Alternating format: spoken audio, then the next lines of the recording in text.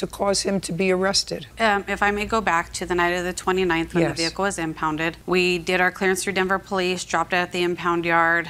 The three of us, including our witness, continued to check properties that we have contracts for. Gordon telephoned us and said, hey, there's someone in your impound yard. And I kind of gave him some grief over it being funny. And he said, no, I'm serious. There's someone in your impound yard. That was you? Yes. Could you stand up, please? Your name is Gordon what? Gordon Doherty? Mr. Doherty, do you work for them? No, I have my own tow company. So you were also working on the night of the 29th? Yes, I was helping him out.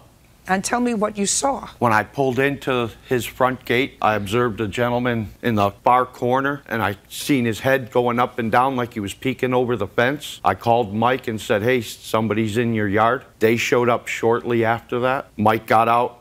I got out. We confronted him. What time was this? It was 11 later. o'clock at night. 11 at Yeah. night, 12 at night.